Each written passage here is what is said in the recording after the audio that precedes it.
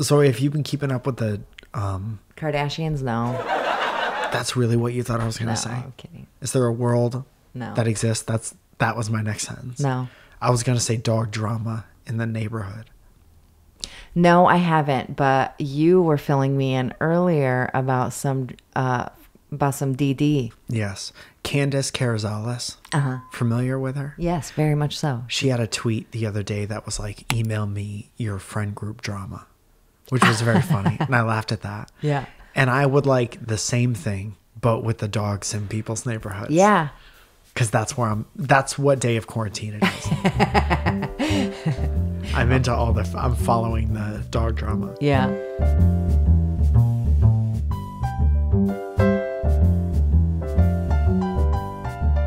Because there's certain dogs in the neighborhood who just don't get along with other dogs. Right.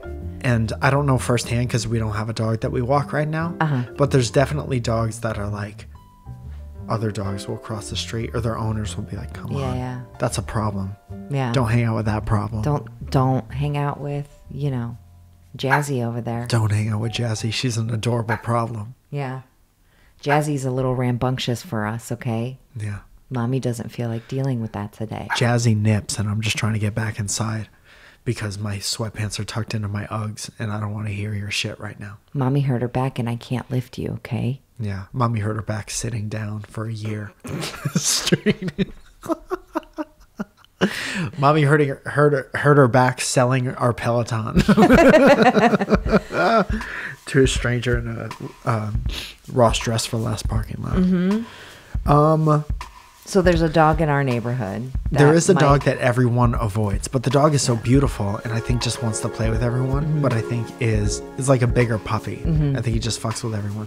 Also, I get the feeling that there are some nice dog people in the neighborhood, but that is not the majority. No, it's not. I get the feeling everyone is like inside, super familiar and comfortable with their family unit. And because we have been trained to look at every stranger and assume that they have an invisible disease that will kill our grandparents, I think it's very hard for people to branch out and want to like make casual, nice chit chat where we are. Yes. Hope, is it different where you are? Answer on somebody else's video in the comments. Because, yeah.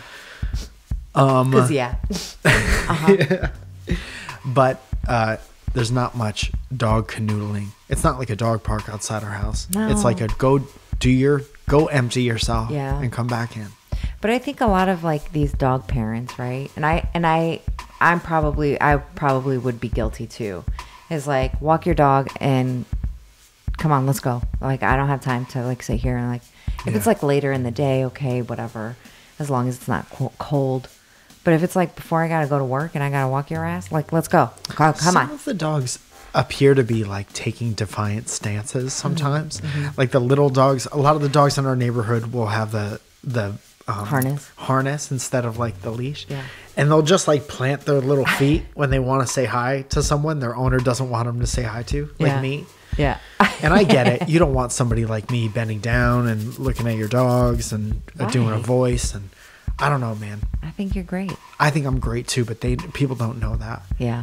The assumptions, what do you think people's assumptions are when they see me on the street? You are maybe not the person to ask because you are maybe...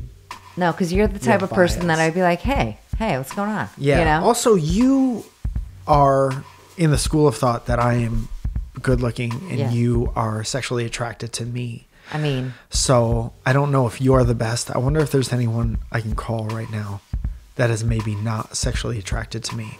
Going through my phone, I can't really pick those. Wouldn't be able to pick a person out. But why don't you ask your mom, like if she came across someone that looked like you? No, because there's a bias there too, because she made me. Yeah. So she would be like, you're at least half beautiful. Yeah. No matter what. Maybe Golan. Let's see if she's around. I don't know. I don't... The people that are like weird to me are people that just like stare down when they're like walking by you.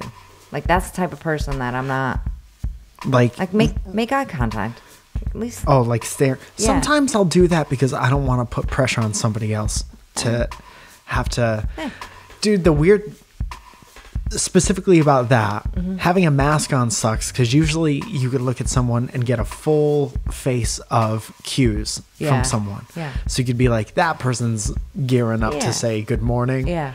But sometimes I'll be like, good morning, and people won't be expecting it and like at all. And say that weird combination of like a bunch of greetings. But like, you could still tell though, like. You're fine today. No, not today. No, once. I'm fine. But like you could tell like when people are like warm, even with their masks on, you know, like you still get the, you know, you can tell if they're smiling and whatever.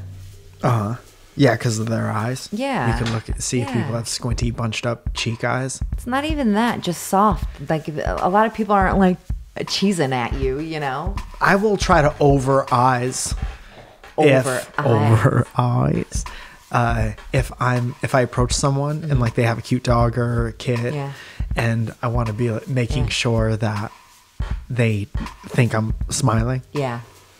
I'll over eyes somebody. But that could be weird. That's why people might not want to come up to you because that could be weird. You think I'm being weird? When you over eyes, that's weird. No, but over like making sure that maybe you're right. Yeah. Maybe I'm fucking just weird. Smile like you normally would. It was funny the other day. I was outside of work and I was like walking in. There was a guy walking like towards me, and like we made eye contact, you know, and like I smiled, you know, and then I like looked down at his shoes and he had like nice shoes on. And I was like, "Hey man, nice shoes," and he was like, "Thanks." Hello. Hi, Golan. Hi, Mike. How are you? Hi, Golan. Welcome to our podcast. Hi. Oh my god. Oh my god. What did I win? What do I get? First of all, you need to calm down because no one's ever been at this energy level on our show before. Sorry. I had a question, bit of a personal question. Okay. I'm trying to match up what other people think about me instantly if you were just to pass me on the street, like a neighbor taking a walk in the same same neighborhood, same block. Okay. What do you think people's first impressions of me are based on maybe what you have thought in the past? Well, I met you walking by me on the street by the Improv. Tight. That's how I met you. So what was your first, just based on appearances alone, what was your first impression? I wanted your hair routine. That's nice. So the first impression was a positive and inquisitive one. Immediately positive. You don't immediately get, maybe I don't want this guy to pet my dog. No, never. Your hair was flowing in the wind. You had a hood on. You were holding your camera. I was like, this is a really cool dude. Man, and his hair is really nice. Honestly, Zoya, good job. Thanks. You know how hard it is to get your hair to flow in the wind and wear a hoodie at the same time? What? All right, man. Well, thank you very much for being honest. Thank you. And you guys know my address. Send me my prize. Okay, I love you guys. Okay, Gotcha. say your address real quick out loud on the show for everyone. Really quick. All right, I'll see you later, dude. Bye. Okay, so that's nice. Yeah. Maybe I'm not. Maybe I have a different opinion of myself. Yeah, I mean, you're not as like, you're an approachable guy. You know what I mean? Like you are very. I don't want that all the time. No, but you can also, you know, when you have your mean mug on, sure, like you don't look very approachable all the time. Mean mug, Yeah. my nicely shaped arms, and my tattoos, visible tattoos. Yeah, but your tattoos aren't visible all the time. When it's on purpose. And no smiling is airport face. No one talk to me. Yeah. No, thank you. My airport faces. Yes. But I think when Super. I smile, I'm approachable. Yeah, 100%. But I think Toothy grin. most when you don't want to be approached, you like have this, you know, your brows are like scrunched in. And it works. I like that it works. He's got like cocky face. Like I just found Yeah. shit. Yeah. Where'd this shit In his come pocket. from? Yeah. In my pocket. In his pocket. What the fuck? Who shit in my fucking pocket? Shits in pockets.